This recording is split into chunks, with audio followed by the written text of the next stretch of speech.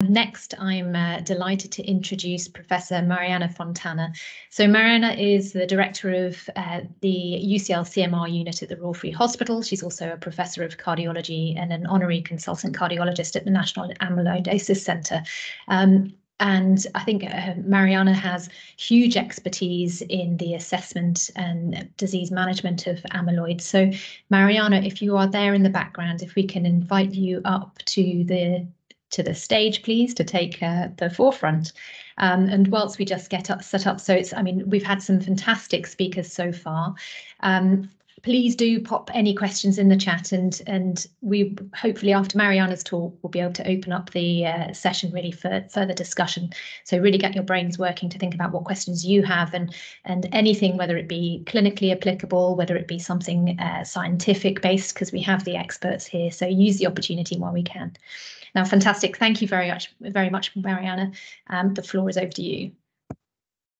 Thank you so much for this invitation to speak and for the very kind introduction. So today I will speak about the diagnostic journey, genetic testing and novel treatment focusing on ATTR amyloidosis. So when we think about ATTR amyloidosis, it's an example of a disease where the pathobiology is very well known. So what happens is that we have a protein which is normally produced by the liver, transthyretin, that for a condition which only partly understood misfolds and deposits as amyloid into the different organ and tissues. We have two types of ATTR amyloidosis. One is wild-type ATTR amyloidosis, where the phenotype is a predominant cardiomyopathy. So it's an increasing recognized cause of heart failure, especially in the elderly, and is a progressively fatal condition between 3 to 5 years, but actually when there is overcardiac involvement, is between 2 and 5 years. Exocardiac features include carpal tunnel syndrome and lumbar canal stenosis. And we know that autopsies in patients older than 85, 25% of patients will have some amyloid deposits. But it's crucial to understand the difference between amyloid deposits and actually cardiac amyloidosis, which is the syndrome associated with extensive amyloid deposition. The second type of transthyretin amyloidosis is hereditary ATTR amyloidosis. And hereditary TTR amyloidosis is characterized by presence of variant in the TTR gene and is estimated to affect 50,000 patients worldwide. We know that there are more than 130 mutations in the TTR gene which are associated with the disease, and two of the most common ones in the UK are V122I, which is present in up to 4% of patients with Afro-Caribbean origin, and T60A, which is more prevalent in the white British populations of Irish origin. As concerns hereditary TTR amyloidosis, as we said, we've identified 130 mutations, more than 130 mutations now, and there is definitely a possible genotypic to phenotypic association, where certain mutations have been traditionally associated with a more neuropathic phenotype, and other mutations have been traditionally associated with a cardiomyopathic phenotype. But now we know that most mutations have a mixed phenotype, so presence of cardiomyopathy and polyneuropathy in the same patient. So widespread peripheral neuropathy and autonomic dysfunction is what has a dramatic impact on the quality of life of the patients. Is really the presence of cardiac involvement which drives survival. Once cardiac involvement is present, then survival is between 2.5 and 4 years. So early diagnosis is becoming increasingly important to actually improve outcomes. But then how do we identify ATTR amyloidosis? So there are exocardiac red flags, which are very important. So bilateral carpal tunnel syndrome is invariably present, spinal stenosis very common. Cardiomyopathy with polyneuropathy or autonomic dysfunction, again, should raise suspicion. Bicep tendon rupture, or weight loss.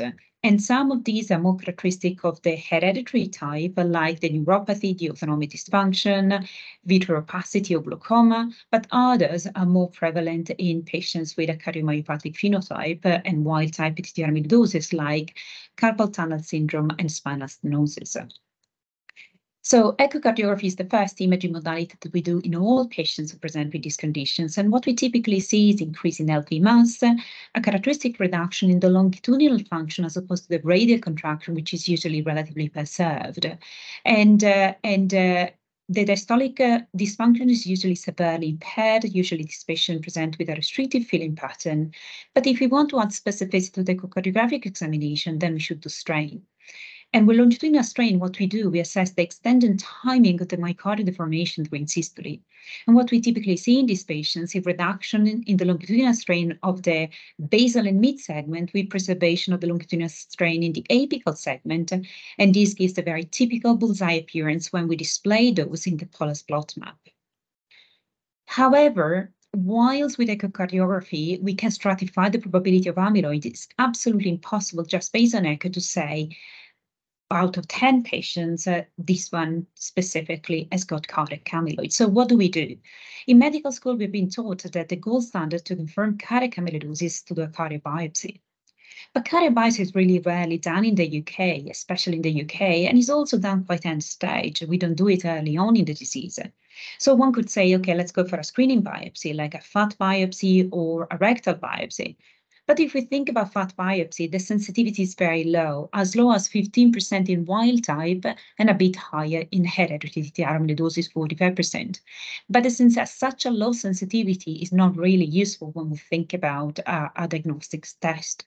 So but let's assume we go for a cardiac biopsy. Let's assume we decide to do it. The results we get is not always the correct one. What we found in an audit across the UK is that we get 25% of false positive results. So 1 in 4 times the pathologist will say amyloid is there, when actually there's no amyloid, and 10% of the time we will get a false negative results. So in 1 in 10 cases, the pathologist will say there's no amyloid when the amyloid is there. But the challenges don't stop here, because then the typing is extremely complex. Most pathology departments will use histology and immunohistochemistry, but you need a high expertise to actually assess those. And really, the gold standard is becoming mass spectrometry, which is not really widely available. In the UK, it's done clinically only in one pathology lab, which is here at the Amyloidosis Centre. So then how do we overcome the challenges related to biopsy? Cardiac MRI and bone scintigraphy have completely transformed our non-invasive pathway to diagnose ATTR amyloidosis. So the first one is cardiac MR, and the reasons why I discussed before cardiac MR is because when we think about the diagnostic pathway, cardiac MR comes really in as soon as we suspect clinically, as soon as we see clinically an hypertrophic phenotype and we want to know if it's amyloid or something else.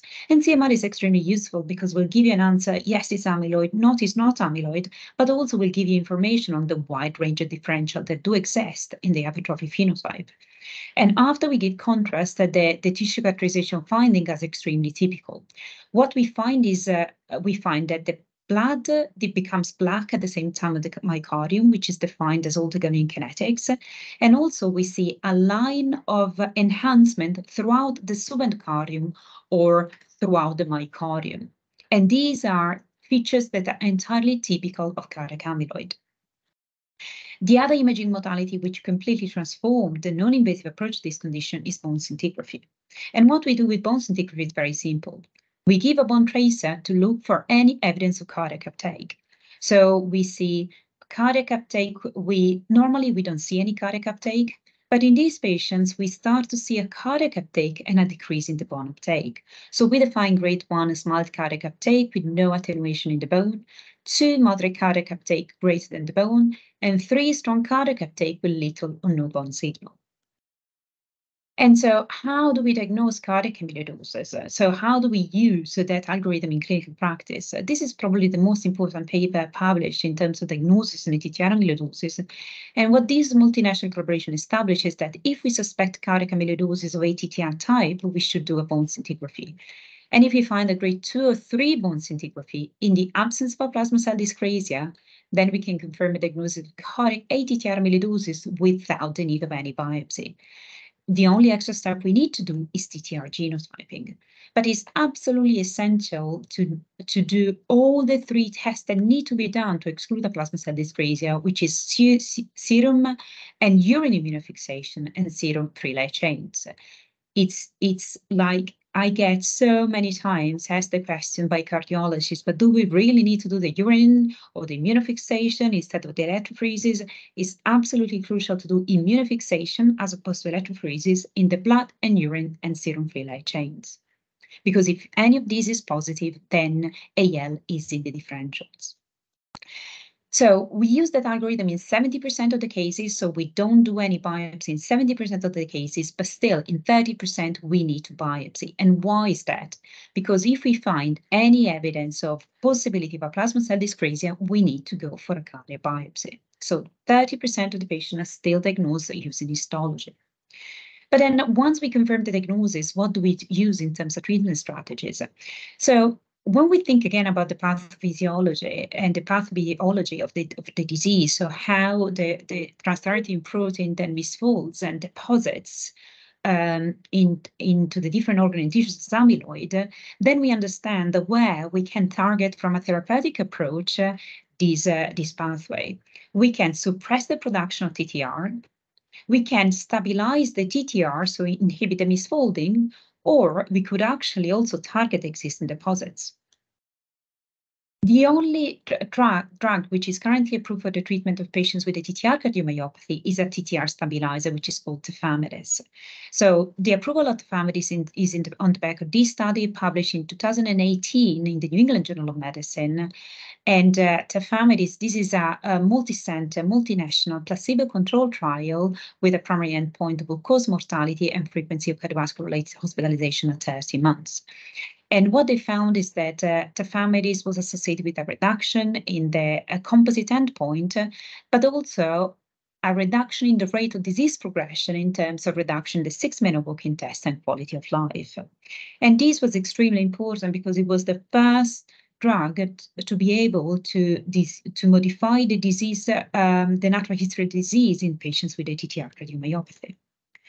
But other compounds are emerging, and these compounds target actually the production itself of TTR from the liver. But then why ATTR amyloidosis has really become a beautiful example, a prototype clinical indications of companies which focus on gene silencers, which is really reducing the production of amyloid from the liver. First, because there was an unequivocal link between protein and disease. Secondly, because we knew that TTR was likely to be beneficial. Third, because the TTR is just produced by the liver, so we had a very good vehicle to deliver the compound to the liver itself. And also we knew that knocking down the TTR was thought to be safe.